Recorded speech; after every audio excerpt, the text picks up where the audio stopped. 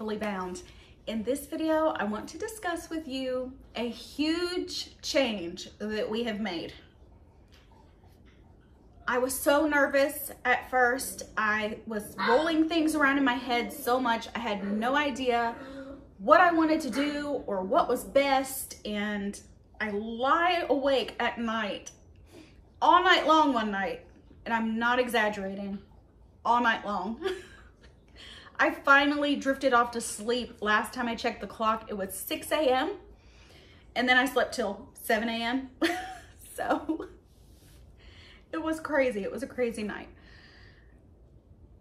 We have decided not to homeschool. I was already planning my year, y'all. I was picking out curriculum. I was getting everything ready. I knew we needed a change. I wasn't sure what kind of change exactly and how that was going to look. I looked into different co-op options that offered classes, and they met 2 days a week. One was 7th through 12th grade only. The other was K through 12, and each group had their own classes. So the kindergartners are not going to be in there with the 8th graders or 12th graders or whatever. Those were the two main options I was looking at. I couldn't decide what I wanted to do. Also, my son's best friend is homeschooled, and he also wanted to do one of these co-ops with us. So we got in. There wasn't another spot for him. So then we kept trying to look and find things so that the boys could be together.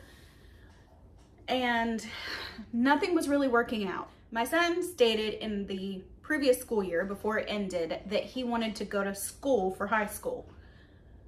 I looked into some options. There was one school that's 20 minutes away from the house, and we thought that was our choice. That was our first choice. There was a waiting list, so we couldn't get in, and the only way that he could get in is if somebody dropped their spot. So then I just kind of let it rest all summer. My son talked about changing his mind, not wanting to go to school. So that's when I looked into the co-ops, and last minute, he said he did want to go to school. And I had been planning our next school year. So I called that school that we were on the waiting list for to ask if there was any spots. Lo and behold, a few spots opened up. So we scheduled a tour. We went on this tour with my husband and my son. When we got in the car, he said he did not like it. My son and I had toured another school that was closer to our house. This is 10 minutes from the house. We live in town. The school's in town. Super close. When we first toured that, my son said that he didn't like that school, of course. But after touring the school that was 20 minutes away, he said that he liked the first school better. So we talked and we tried to figure things out, and my husband told him, look, what you decide is going to be the next 4 years, because you're going into high school and we need to figure this out and we need to make a decision and stick with it. Ultimately, my son said he wanted to go to school. And the only way that he was gonna go to school, according to myself, was Christian school. Would he go back to public school? Only over my dead body. I don't like public school. There's so many things wrong with the general government public schools. We could go on and on, but you know, that's a whole nother thing. And I feel like as parents, it's our responsibility to make sure that our children have a Christian education. Be that homeschool, be that private Christian school, whatever. Now, that being said, our older two children are 23 and 24. Both of those children went through public school their entire life. We knew nothing about other options. Homeschool was not like really a thing. Like, I had heard about it, and the kids that I knew when I was in school that went to homeschool, we were like, oh, they're weird, you know? Same thing with my husband. And I mean, there was just like a weird stigma to it back then when I was coming up, but now everybody homeschools. Like, there are so many homeschool families. They're everywhere, especially since the shutdown, right? So many people have decided to pull their children out of school and just homeschool. So it's just a different kind of thing than it was then. And when I had my first two children many years ago, I didn't know there were other options, and there weren't charter school options here. There was just nothing really. I didn't know what to do. I was young. I was a teenage mother. We had no clue. We thought that you raised your children, put them in public school, and that's what you did. And like, you really didn't look into anything else. Those were the things. But with my last child, who is now 14, I learned a lot along the way, and I have met so many people that homeschool, and so we homeschooled. During the shutdown, it was awful. The kids learned nothing. It was a joke. And I was seeing this and realizing that he wasn't learning anything. They missed a whole year and a half, 2 years, I don't know, of school. They were just doing little rinky-dink assignments. They weren't really learning. And then when they went back, they opened, closed, because somebody had COVID and we have to shut the school down again. And it was very unstable. I did not like it. So I said, let's homeschool. It made more sense than him sitting in front of a computer, not learning anything from these people and being in and out of school. So we homeschooled. Half of 6th grade, 7th grade, 8th grade, we homeschooled. I noticed my child becoming more and more of a recluse, I guess you could say. And at first, you know, that was fine because we were all supposed to stay away from everybody, and just staying in the house was just fine. But even after that all quit, my son didn't want to go back out in the world. I could not get him to do anything. I had to just make him. If I wanted him out of the house, not a choice. And it just kept getting worse, and I did not like it. He was so antisocial and just closed off. When people asked him questions, he like didn't look at them. He would just, you know, give the shortest possible answers and just not really engage. And he had not been like this before. So I think that, and I'm sure for lots of children, this whole shutdown thing just ruined a lot of stuff, right? And it made kids depressed. So we took that into our homeschool, and he never came out of it. And I myself, during this time, had 2 miscarriages, ended up having like such low iron, it was ridiculous, and didn't even know what was wrong with me. I couldn't get out of bed. I didn't feel depressed. I physically couldn't. And I was like this for an entire year. Finally went to the doctor and figured out what was wrong with me, got on iron supplements, I'm better. So between him not wanting to do anything and him pulling away from the world through all of this mess, and then me and what I was going through personally and me not being in good health, just made everything worse, right? So ultimately we decided, you know, we're gonna listen to him. This is what he wants, and we're gonna work with him on this decision, but it would not be public school. We settled on a school. It was the one that we thought we didn't want, but we went with it. Everybody was great. It was fantastic. The people there are amazing. And to have a school based around the Bible is just amazing to me. I just cannot express how pleased I am with the atmosphere, and to know that my child is going to be having Bible every day and chapel every week. It's just so, it makes me happy. I'm gonna try not to get emotional. This is just, and he has blossomed in just this short time. This is his second day of school, and this is the full day. Yesterday it was a half day. And just, you know, doing the tour, talking to the people, and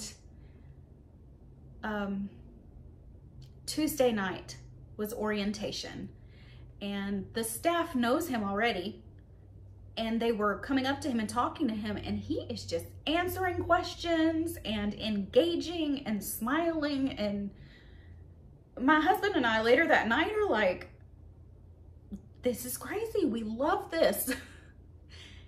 Like, we're so glad of the change in him. He is excited. He wants to do this, and he's on the soccer team. And he's had a couple days of practice even before school started, so he's gotten to know a few people. And I am just so happy for him, and I feel so bad that I allowed the withdrawal and didn't quite understand what was going on. And it's not an excuse, but I do contribute what I went through to not being as responsive to things around me and not noticing as much as I should have. But I think it's going to be better, and everything's going to be fine. This is new. Like I said, we are only on day 2 right now, so y'all just pray for us that it goes well and that he's happy and the environment stays the way that it is now. They had a whole new staffing revamp this year, so I think that has a lot to do with the very upbeat attitude in the school. Everybody's happy to be there. And I'm sure that's great for all the other students too, you know, to have the staff, the administrative staff is mostly new, and then they've got new teachers, and everybody's just happy to be there. And I'm sure that helps with the children's morale. And my neighbor, who is also the wife of our pastor, they have chosen to put their son in Christian school as well. And she said to me, it's okay. Nothing is written in stone. And also nothing is the Holy Grail. Be it the homeschool, be it the Christian school, like nothing is going to be perfect. And if it doesn't work out, like I said, it's not written in stone. You can change. And that really put me at ease. Just that little bit from her. Because in my head, I'm freaking out thinking whatever we do has to be exactly what we do forever. But if it doesn't work out, we can always change. but I really feel like it's gonna work out. And I've been praying, and if y'all would pray for us, that would be amazing. I just wanted to give y'all the update. I still push homeschool. If you're homeschooling, keep doing what you do. Just make sure you're paying attention to your child and their mental well-being instead of just the academics.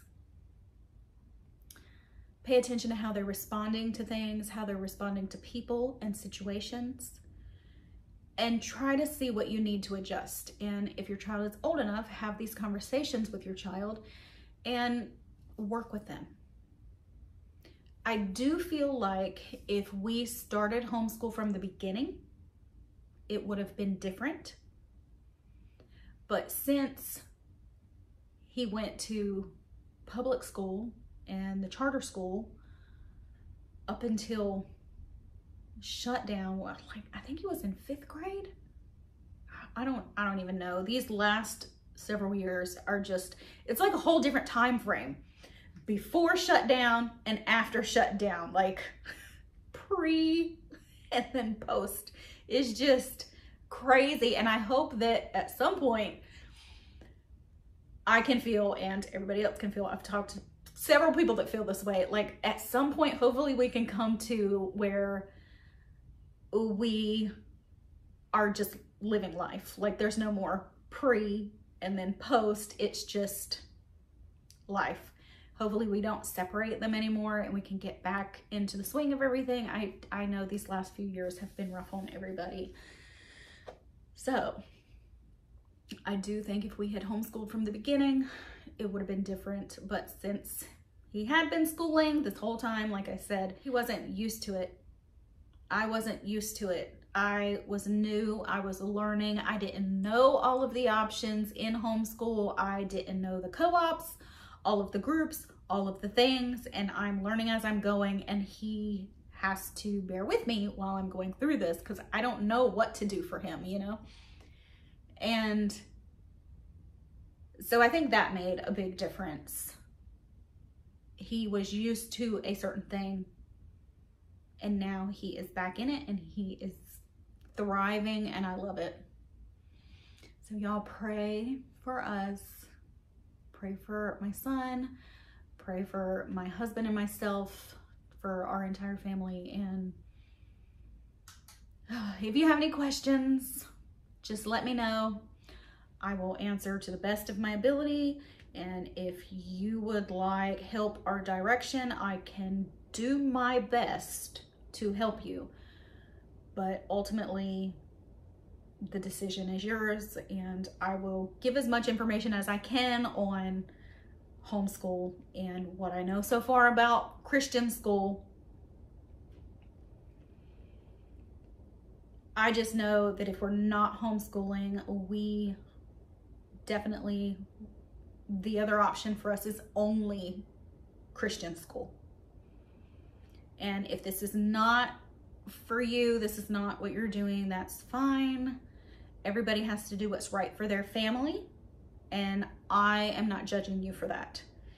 You do what's best for you and your family, and you don't let anybody pressure you into anything else, because what works for them may not work for you.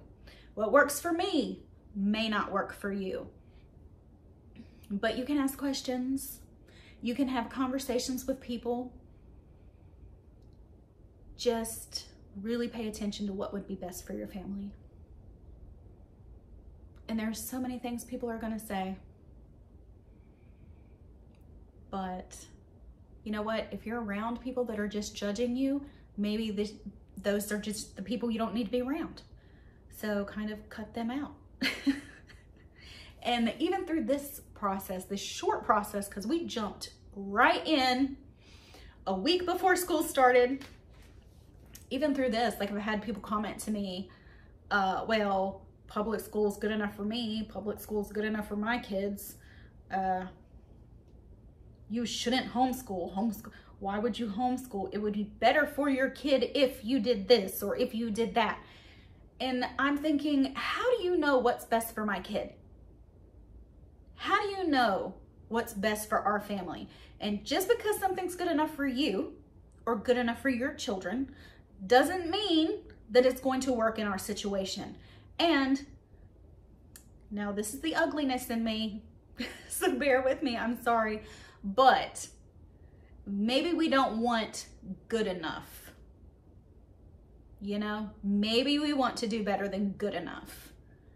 And I may have failed my older children by not being like living in the Christian life when we were raising them up until they were in high school.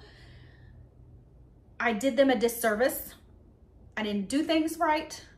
I didn't have guidance on this path of my walk with Christ.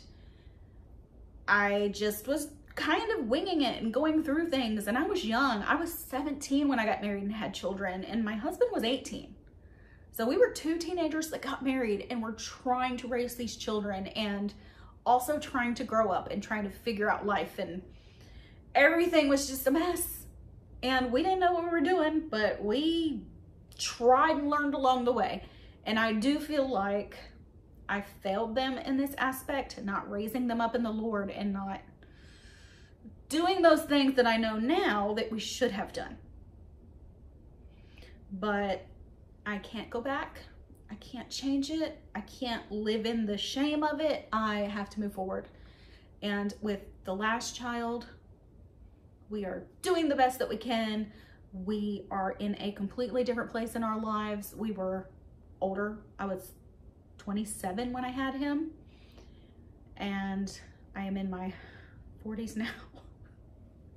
So I've grown, my husband has grown, and here we are. So I am doing things differently, and I want to do better, and I want to give him the best that I can. My husband wants to give him the best that he can. Like, we're just different people in this phase of our life, and it just is what it is. Like I said, guys, shoot me questions, talk to each other, reach out to people around you. There's resources, there's help. Just call schools, call places, call the co-ops, get in the Facebook groups for the homeschool and just ask, just ask anything to anybody. Just get the information and make your decisions, and do it based on what is best in your life and for your family. I love you guys. Thank you for listening. I hope that you guys will come back again next time. I love you, and let's help each other in this journey and our faith and our walk with God. I love y'all. Bye.